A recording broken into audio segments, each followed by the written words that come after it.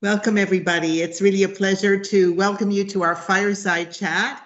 It's October, and even though David O'Danes and I are speaking to you from Niagara, Canada, we don't actually need fires at this time of year. But you can imagine we'll live our stereotype a little bit and assume that this is a lovely fireside chat.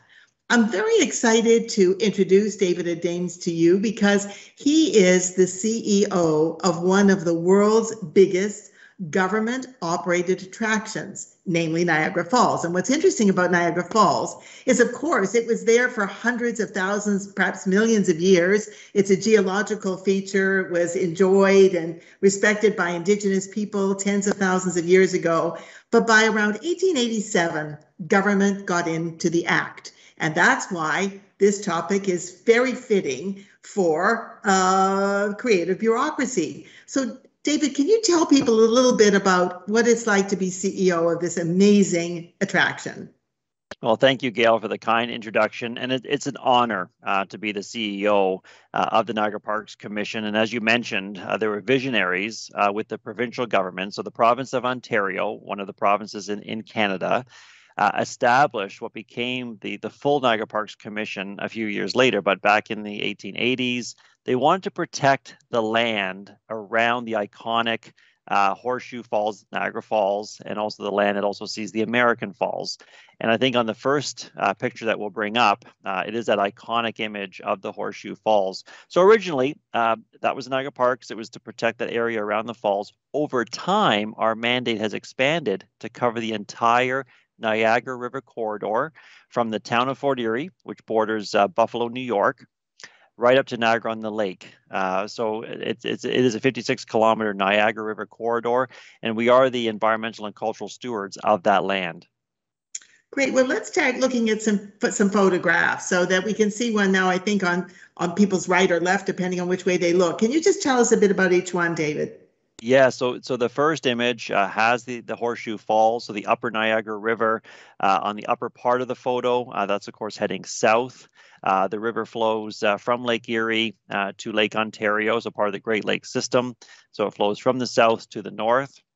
And in the image on the right-hand side, or the west side of the photo, we have our key building facility called Table Rock. And actually, the name came from an original table rock that went over the edge of the Horseshoe Falls. And inside, we operate guest experiences. So a journey behind the falls where guests go down an elevator and out to a viewing platform where they stand right next to the roaring Horseshoe Falls, and to stand there and feel the power of the falls. Of course, you get covered in mist as well, which is part of the experience.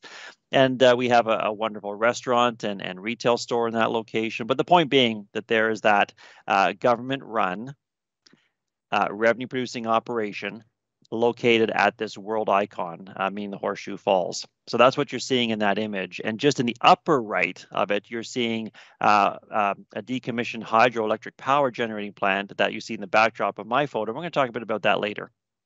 Fantastic. Now, the next slide, I think, gets you that, if I remember, pretty close to the falls. There we are. Yes. So this image here on the right-hand side, so Niagara Parks, we actually have 3 decommissioned hydroelectric power generating plants. This is the second one in our collection. And in the image on the left-hand side, you see Hornblower Niagara Cruises operating their boat tour experience in the Niagara Basin. It's an experience that's been running in the Niagara Basin since the 1840s, if you can imagine. But this is one of those, and I've used the word iconic before, but it is an iconic attraction for Canada, the boat tour at Niagara Falls. So the operator today is Niagara City Cruises or Hornblower Cruises. They operate that boat experience, and that's what you're seeing in that image. Right. And I think it's some incredible number of jobs that you generate, 40,000. And also, of course, this is a power generation, clean power, namely hydropower. So let's look at the next one. I think the next one is also pretty iconic. Oh, my God, there's an icon. So Marilyn Monroe, and over the years, and you've mentioned that the Niagara Corridor, including the falls, have been enjoyed by Indigenous peoples. That dates back, we know for sure, at least 13,000 years. But in the 19th century, in the 20th century, now into the 21st century, we have many visitors who come, some very famous like Marilyn Monroe, and there have been films shot at Niagara Falls. So Marilyn Monroe, the film Niagara in 1955. There she is. This was just north of the Horseshoe Falls where this scene was recorded. But you know that Superman 2 was shot in Niagara Falls. That was around about 1980.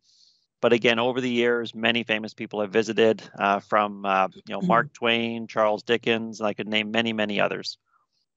Fantastic. And let's see the next slide. So this image here, we're very proud of our relationship with the U.S. side, the United States side. So you can imagine we're in the Niagara River corridor. We're on the Canadian side. We, again, look after the land along the Canadian side of the Niagara River. Then we have our friends on the U.S. side. And since 1925, jointly or collaboratively, we've been lighting up the falls, and we've been changing the technology over the years. So what you're seeing in this image is our nightly. So every night, 365 days, every year, we illuminate both the Horseshoe Falls and the American Falls. So back in 2015-16, we worked together with the U.S. side to redo the lights. We did an LED lighting technology, and you imagine we're shooting lights 1,600 feet from an illumination tower to hit the Horseshoe Falls, and then we have illumination going about 800 to 1,000 feet on the American Falls through mist conditions. You can see in this image here where you can see mist, so we have to get light through that mist. So it was a wonderful project, a $4 million Canadian funds to redo the lights, $2 million from the U.S. side, $2 million from the Canadian side, half public, half private. So we have 6 organizations, 3 on the Canadian side, 3 on the U.S. side that work together on the Niagara Falls Illumination Board. And right now I'm very proud to be the chair of the board, but it's something that we light up the falls for special occasions. That could be a special anniversary globally. It could be the death of a high-profile individual. For example, when Nelson Mandela passed, we lit the falls in his honor. So it's something that is covered nationally and globally when we do those special illuminations of the falls. And I think the next one is so magnificent. We just have to show it, and then we'll kind of get into cultural diplomacy in a sec. Yeah. Yes. Wow. So here, and now with the LED lighting technology, we can light any or use any light of the spectrum. So this is a rainbow image on the falls, and we try and illuminate the falls respecting nature. So colors by nature. So we do things like a rainbow, and on most days there's a rainbow in the afternoon over the Horseshoe Falls. But we do things like an aurora borealis, a sunrise, a sunset.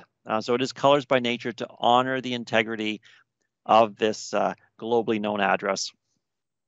So David, thanks so much. That just gives people a feeling about it, and hopefully they'll come visit when COVID allows people to visit places again, and so on. I wonder if you could talk about a little bit as we move on, because it's one of the themes of this conference, which is how do you actually engage communities? There's this huge global attraction, roughly 13 million visitors a year, give or take a few, in a non-COVID year. But I was really intrigued by the story of what you did in collaboration with the parking attendants when you had this situation of massive unemployment this year because of COVID. Could you talk about that a bit? Yes. So we had, much like many tourism locations around the world, high growth in tourism in 2017, 2018, 2019, and then COVID happened in March of 2020. And for Niagara Parks, government agency, yes, but we don't receive any tax dollars. So we generate our revenue from our revenue producing operations. So we operate attractions, retail stores, golf courses, heritage sites, parking services. Of course, we have our tenants like Hornblower operating the boat tour. So we get a rent from that operation, a zipline attraction operator. But the point being, we had this height of tourism. We had 1,800 people employed in 2019. Then all of a sudden our doors were closed, again, much like many tourism locations around the world. So we had to manage our workforce in a new way. So we redeployed many staff to work on projects like the the adaptive reuse of the Niagara Parks power station, which we'll talk a bit about later. But again, finding opportunities for our staff, and for many, they've been with us for years. There are multi-generations of families that work for Niagara Parks. So that wasn't lost on me as the CEO in terms of the importance of corporate culture. Their dedication to Niagara Parks, their dedication to the tourism industry. So going through that COVID period, corporate culture and our workforce adjustment plan was something that we talked a lot about with our board of directors and our senior management team to make sure that we were treating our staff respectfully and looking for opportunities for them. Right. So I heard a story, which was that you actually, for the parking attendants, because parking was A, huge revenue, B, a lot of people, because many people come by car, that they actually were redeployed. Maybe you could tell us a little bit about the power station that's right behind you now. How did you redeploy parking attendants? I think that's, and that had a powerful effect on the community. No, it sure did. So parking attendants were one example where we now have some of our former parking attendants working as guides in the power station. We also redeployed our bus transportation mechanics and folks who worked in our engineering trades to work at the power station during what I call the off season. So again, during this COVID period. And so we had, from a business need perspective, we had to get the power station ready now as an attraction. So there's lots of work to be done, but it was using people's skills in a bit of a different way. So we were able to keep more people working during that time period. And the parking attendants being a really good example. So now we have a great staff team at the power station. We're now open to the public with that new attraction. That's fantastic. And just moving back to the subject you touched on a little bit before, which is kind of public diplomacy. You're a public servant. And again, I want to always keep coming back to this theme of creative bureaucracy, right? Which you're a public servant, but yet you must be dragged into all kinds of diplomatic engagement. How do you manage that? Yes. So as I said earlier, we are a provincial agency. So again, looking after the land mass that goes along 56 kilometers. So we work with 4 municipalities or 4 towns and cities: the town of Fort Erie, town of Niagara-on-the-Lake, city of Niagara Falls, and what's called an upper tier municipality, the region of Niagara. So there are many initiatives that we work on together. Probably the city of Niagara Falls is a great example where we jointly operate a visitor transportation system. We've done that for many years successfully. That's to move visitors through the tourist areas in the city down into Niagara Parks. We also operate public programming like Canada's only nationally broadcast New Year's Eve celebration, so a cultural celebration. Those are 2 examples where we do work with the city of Niagara Falls. We've also brought other iconic events to the destination. So we also operate trail systems together. So trails are a great linkage.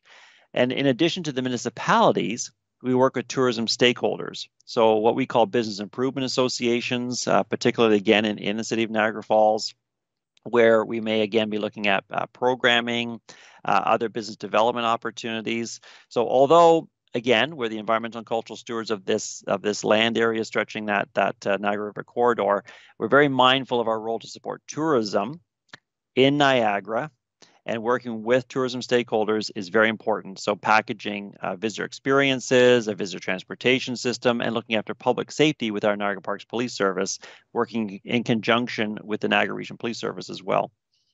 So one of the things I was thinking about was, again, I've been visiting Niagara Falls since childhood. I think people know I'm a Canadian, and now I live near the falls. And by the way, every day that there is sun, there is a rainbow. It's a natural, real rainbow. It's utterly incredible. I think that on one hand, you have this attraction, this natural attraction that seems to be immutable and unchanging. But in fact, change management is really one of the hallmarks of your job. And I wanted to just spend really the bulk of our conversation on why change matters. What are the kinds of changes you've seen? I guess the way I would put it is the falls are always there, but the people are always changing. Communities are always changing. So what's been your philosophy and approach to change management? It's a great question, and tourism continues to evolve. So whether it's the expectations of our customers or the visitors, tourism has grown globally, as you know. So destinations that formerly weren't open, whether it be 10 years ago, 20 years ago, or certainly 30 years ago, are now available. So there's a competition factor. And we look at competition, you know that we have to meet visitors' expectations. So it almost goes back to the 4 Ps of marketing, right? So you have to understand your market and their expectations. So I think tourism has changed from transactional to more immersive and engagement. So people want to get something from their travel or their trip to take back, whether it's to feel more enriched or to share with their friends and family. So that, I think it's definitely changed that way. And for us as Niagara Parks, with our core mandate as the environmental stewards of the corridor, it ties in very well, because I think people are looking at not only sustainable tourism, but a way to make that destination even better for having visited. So we're going to be expanding some programming in that space. But, look at change management. We talked earlier about perhaps some of our staff team members doing work differently now. So they used to be, say, an example of the parking attendant, now working directly in the power station, providing a different guest experience. So how do we change from job function? How do we change our back-end systems? We introduced a new ticketing system for our attractions just a couple of years ago. We brought in a guest services center to look after all of our visitor touch points. And then, of course, we introduced a new ERP for our finance system. We replaced a 20-year-old finance system. We went live with that April the 1st this past year. So moving from old systems to new systems, that's change management. Opening new guest experiences, that's change management.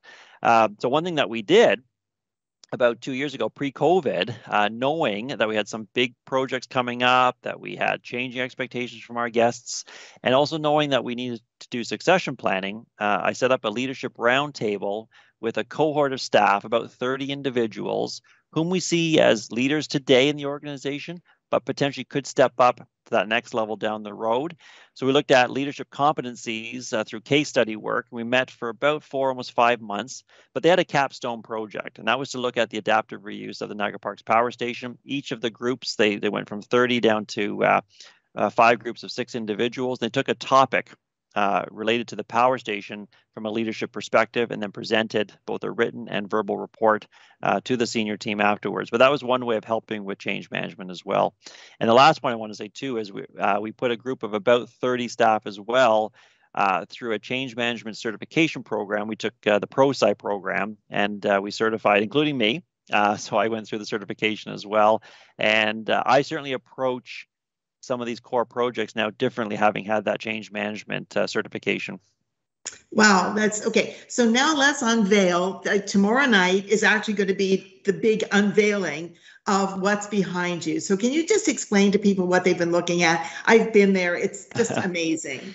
Yes. So I want the festival delegates to think about the turn of the 19th century into the 20th century. And there was something new, certainly emerging in North America, called hydroelectric power generation. And there were innovators like Thomas Edison and Nikola Tesla and George Westinghouse and many others. And they were trying to harness what was like green energy. And so in the Niagara corridor, they wanted to harness the power of the Niagara River and the elevation drop that resulted from Niagara Falls.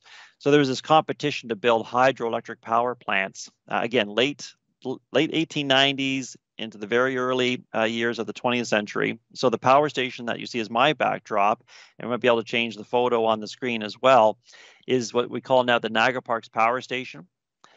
We, Niagara Parks, we were the general contractor to turn this into a new attraction. So we developed a strategic conservation plan that honored the heritage features of the building, and that really informed how we went about the construction side. We worked with another company to develop an attraction master plan. We also worked with another company, Gail, that you'll be very familiar with, to develop an interpretation plan to look at the major themes. So it was Lord Cultural Resources, obviously, for that interpretation plan that looked at themes to develop that immersive guest experience. So our daytime experience open, and to your point, we're unveiling the evening experience on September 3rd. It's really great. And I think that people can see behind you. I know it's officially called a power station, but I think that people are really already calling it the Palace of Power because it is so beautiful in every respect. And it's got interactive technology and many other aspects. What I'm seeing is that this is a kind of a transformation in part from an attraction that was a thrill attraction. I mean, after all, it was a story of people going over the falls in a barrel. I mean, Marilyn Monroe is really part of the thrill attraction aspect of it, going back into the 1950s. And now I see a movement in the attraction sector more towards balancing with heritage and environment. So it seems like a societal change is happening. Do you want to, is that just me being a wishful thinker, which of course I am? No, I think you're onto it. But having said that, I think we as leaders need to be deliberate about how we develop an attraction like the Niagara Parks Power Station to pick up on that trend that we're seeing in society, and then how we share that story and engage our guests. So it could potentially happen organically, but I think in many ways we do need to be deliberate with that. I will share with you and the audience today that of all the projects I've been involved with at Niagara Parks, I've been there a little over 8 years. Universally, the adaptive reuse of the Niagara Parks Power Station has been received so positively. In fact, I've not had one negative comment about that. And typically when you do a project, you get some naysayers, some feedback. But I think why this has resonated with folks is it ties directly to our mandate. So, repurposing or doing adaptive reuse of a heritage structure like this power station ties into our mandate. There's been this curiosity factor of people seeing this building for many decades. So it's been there. It was constructed between 1901 and 1905, very much an industrial purpose to generate power, but it's been closed since 2006. So now it's an opportunity to open it to the public forever. And it's back in the public realm. This is a public asset, and it'll be there to be enjoyed for generations. And hydroelectric power generation is a huge part of Niagara's history, and it's part of our future. So there's a modern plant, although built initially back in the 1920s and expanded up on the north part of the Niagara Parkway. So we're still harnessing the power of the river and of the falls, but at a newer plant on the North Parkway. So this station that you, again, with the backdrop that you see, it is the last of its kind left intact. So all of the infrastructure was left intact, thank goodness, so that we can tell the story, engage our guests. So to your point, yes, visitors are looking for that cultural experience. They're looking for that enriching experience. They want to learn something. And for us as well, because this has so much science, technology, engineering, and math, or STEM, that we're hoping that we can turn on that next generation of engineers, of technologists for future careers as well. That's really fantastic. Now, of course, it wouldn't be Niagara Parks Commission if there wasn't a thrill element. I mean, we can be very lofty about it. And I know, well, tomorrow night we're going to be able to see it, and it opens officially to the public on the 3rd. Can you talk about why you decided to do a nighttime aspect? And maybe we'll show our 2 closing slides now. The first one just gives you an idea of the entrance, and the second one gives you an idea of the experience. Sure. So we can turn to, so here's the generator hall floor. We've added interpretive panels and some interactive exhibits as well into this. We worked with one of our other public agencies called Science North. They have a deep expertise in science centers. So they created the model that you're seeing on the right-hand side. So that's the first model that visitors interact with to understand how the power station worked. And there's so much underground infrastructure. So and again, there's both guided tours and self-guided tours of the power station with many interactive elements throughout. So the more thrill experiences, yes, is the evening. So the next image, the next picture, will show the audience that we're adding in what is an immersive, using reactive technology, an immersive sound and light show. And it really brings the power station to life at night. So from a tourism perspective, this was about, yes, offering a different guest experience in the power station, but also extending the visitor's stay in the destination. So hopefully encouraging overnight stays, or that we can bundle it with other experiences at Niagara Parks, whether it's dining at one of our restaurants, a shopping experience, maybe going to our golf courses as well as another guest experience. But bottom line is extending the tourism experience. And in 2022, we're going to open the underground tail race experience. So using an elevator to take guests down almost 180 feet down into the former tail race where the water exited the power station, and walking 2,000 feet out to a viewing portal to see the lower Niagara River. So that's going to be another, you get both a thrill experience, but also a very engaging, very rich experience underground. That's good. So I think we've established a new concept. This is kind of the intersection of thrill and heritage. So we have 1 minute left, and I'm going to put you on the spot, David, and say, I think that a lot of the people watching are going to be, government public servants. What advice do you have? How do you keep your creative edge when you're always reporting up, working down? Like, how do you keep a creative edge? I think that's the question of the conference. Well, first of all, always remember to rely on your team. Surround yourself with the best people. I always like to hire smarter people than me. So we had a tremendous team work on this particular project, the power station. But we've done other projects in my 8 years as well, and it is that team concept. I'd say political leadership.